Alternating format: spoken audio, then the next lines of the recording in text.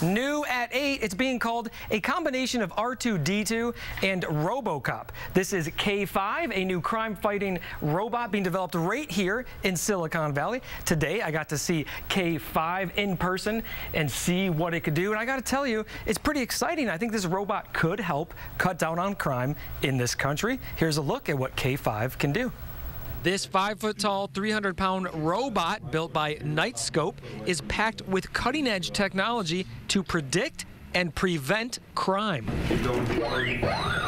It can see, hear, feel, and smell. It will roam around a pre-designated area and alert authorities if something is fishy. While it's roaming around autonomously, there's a very large sensor array, a sensor payload that gathers in all that information from its environment. It uses shot spotter technology, facial recognition software, night vision cameras. We take that data and then combine it with a real-time analysis of the social feed of that geofence area that we're monitoring, looking for anything on Picasa, Instagram, Flickr, YouTube, and Twitter for anything that might be suspicious or of concern.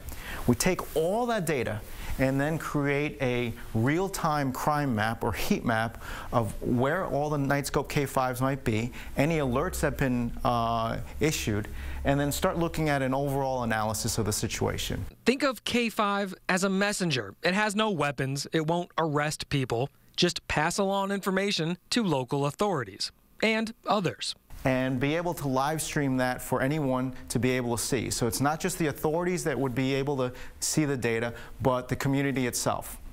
And that gives us an opportunity to effectively crowdsource security.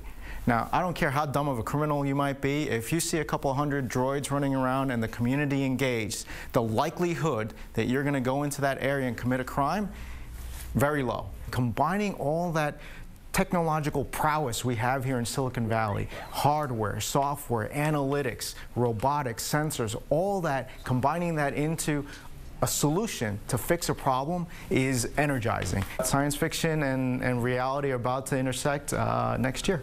That's right. You will see this in public being tested next year. Gabe Slate, KRON 4 News.